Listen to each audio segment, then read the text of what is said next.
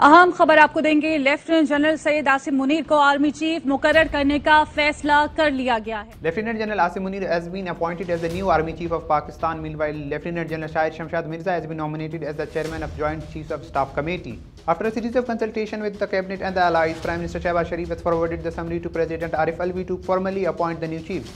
Currently serving as the Quartermaster General of Pakistan Army, Lt.Gen Asim Munir is the senior-most officer, followed by Lt.Gen Sahir Shamshad Mirza. Lt.Gen Asim Munir has also served as DGISI during Imran Khan's tenure. It is a very interesting fact that all the officers promoted to the rank of 3-star General in September 2018 have retired, but Lt.Gen Asim Munir received his badges after 2 months of the announcement, thus making him eligible for this position. Many would say that Qudrat ka Nizam has played in his favor, as he was supposed to retire in September 2022 if not for the delay in receiving the badges. These nominations bring an end to the months-long speculation about who will be the next Army Chief of Pakistan. Stay tuned with Pakistan Now for more updates on this.